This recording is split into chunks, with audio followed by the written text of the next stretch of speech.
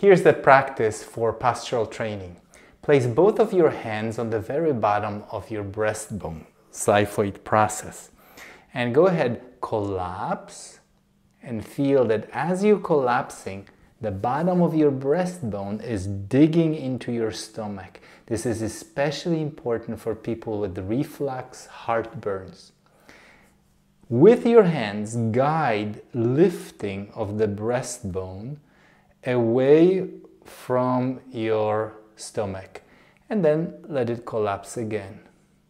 Imagine eating like this, how much the stomach is compressed, and then raise your breastbone away. This will also help you to find more vertical posture without excessive arching of your lower back. Happy practice!